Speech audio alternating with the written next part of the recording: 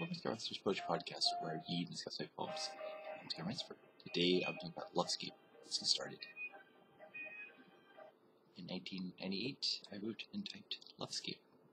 Lovescape he sees as in a dream, psychological time traveler flying by treading moonlight, high above a city, tinkling with silver sounds, concealed like a shadow within the darkness by gossamer clouds, searching for a fragile crystal illusion, love.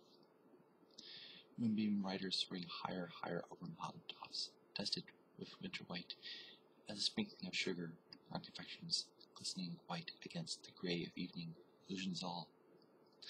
As the wind through its fugitives, a purposeful dream, soundproofing over cacophony. Lovescape. Now on Amazon. Collected Poems, Volume 1, 1995 through 2001.